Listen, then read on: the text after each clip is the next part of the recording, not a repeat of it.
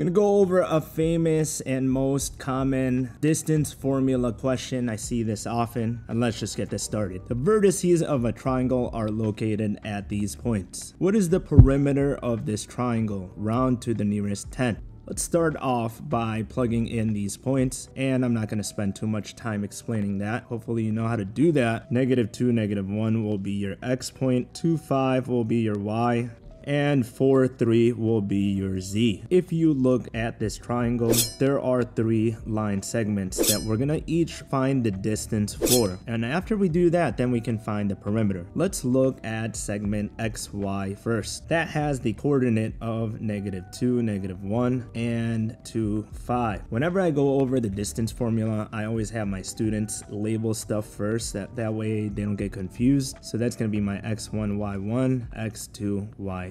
The second trick to the distance formula, I just have my students set it up right away by creating that square root symbol from the formula, and then I always tell them to write 2 parentheses squared with a subtraction in the middle, adding it to another one of those, and that comes straight from the formula. So why do I do this? Well, from here all you have to worry about is plugging in the numbers. So what are you going to put in this first slot? You usually have to look at your x2 number, and that's what the formula says. So you're gonna pop in a 2 in there, and here's exactly why I make my students write these minus signs right away, because sometimes they forget. You're gonna get one of these double negatives going on because x1 is -2, so that first minus comes from the formula. The second negative comes from the coordinate. Sometimes that happens. Now we move on to the second set of parentheses, and that's gonna be 5. It's my y2 number, and another double negative, -1. From here we just gotta simplify. That's gonna turn into 4 squared, and 5 minus -1 turns into 6 squared. Simplifying further, 4 squared is 16 plus 36.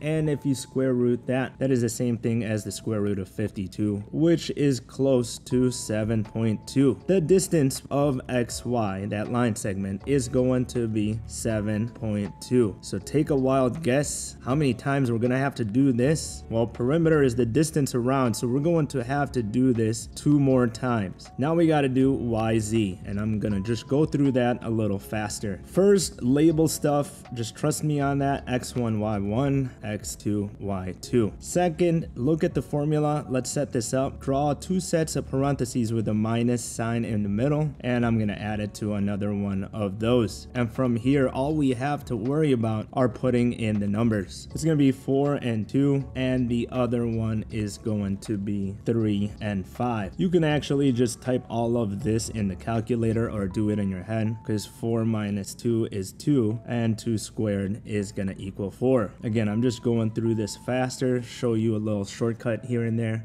3 minus 5 is -2, and -2 squared. Remember that anything squared is going to be a positive result. That's going to be 4. Now you got to find the square root of 4 plus 4, which is square root of 8, and that's going to round off to 2.8. What a pain, and that's probably why your teachers chose this problem. The last part we got to find is the distance between x, z. Just to be repetitive, make sure you label stuff first. Your teachers like it when you show your work, set up the formula, and then plug in the numbers. That turns into 6 squared plus 4 squared, and simplifying that further, you get square root of 36 plus 16, which equals the square root of 52, and that is around 7.2. To answer this question, to find the perimeter, we just have to add up the distance of all 3 line segments, which was xy, yz, and xz.